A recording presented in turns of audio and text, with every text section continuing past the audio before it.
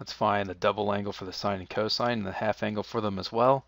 I have the cosecant theta is equal to negative square root of 5, which is the same thing as 1 over the cosine. And then the cosine of theta is less than 0. This means that my angles can be in quadrant 3. So essentially, in this case, my sine theta is going to be equal to negative 1 over the square root of 5. Cosine is going to be equal to square root of 5 squared minus 1 squared, which is 4, square root of 4, which is 2. So the cosine of theta, because it's negative, is going to be equal to negative 2 over the square root of 5. Now we can go ahead and start finding our angles here. So the sine of 2 theta is going to be equal to 2 times the sine theta, which is negative 1 over root 5, times negative 2 over root 5.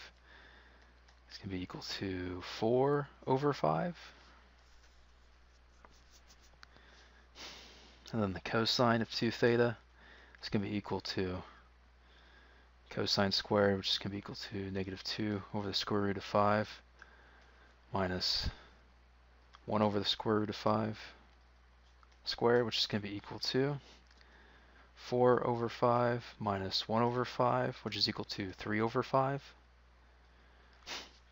Alright, so then our half angles here. Half angle of a sine, this is going to be a positive value.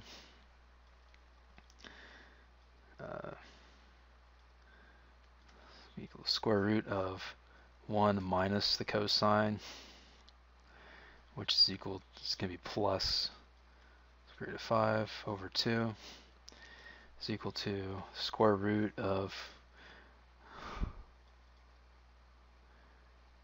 we're going to do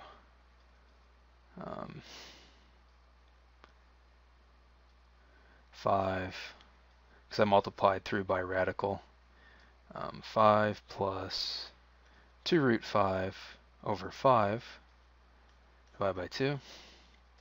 It's going to give me a square root of 5 plus 2 root 5 over 10.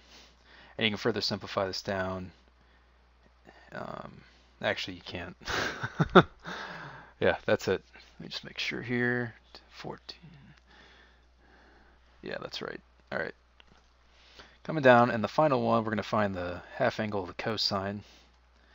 We're going to get square root of 1 minus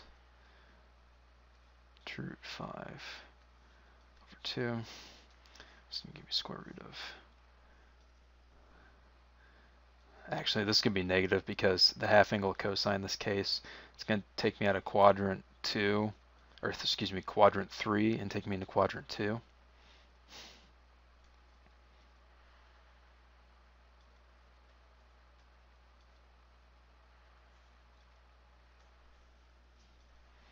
And finally, negative square root of 5 minus 2 root 5 all over 10.